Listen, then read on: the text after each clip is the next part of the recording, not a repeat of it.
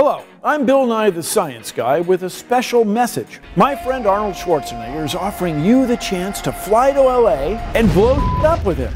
It doesn't take a scientist to know that throwing grenades and taking selfies with Arnold is pretty much the coolest thing you could ever do in your whole life, but perhaps it does take a scientist to clearly explain the explosions so that when you're blowing it up with Arnold, you look both cool and smart. First, a giant bowl of spaghetti. Made too much spaghetti? Blow it up.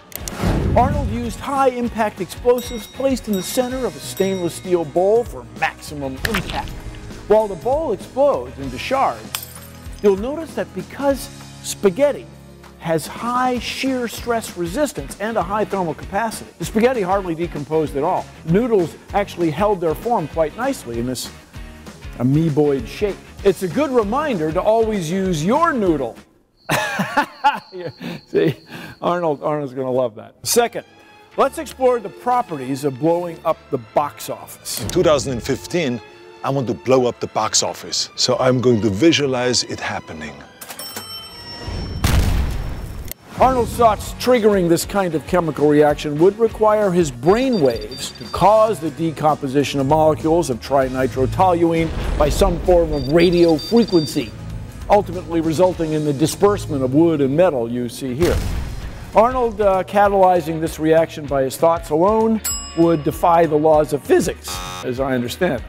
But Arnold is an extraordinary human being, so I'm open to that scenario. But perhaps I'm just telling you some true lies.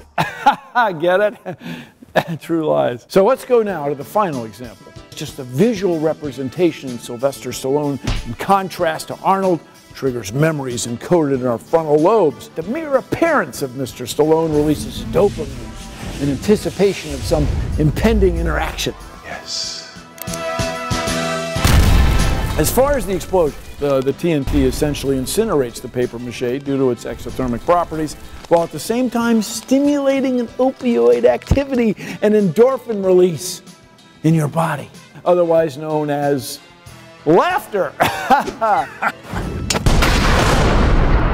You and Arnold will likely experience this with each explosion you create, whether it's triggered by a grenade, a rocket launcher, or Arnold's mind.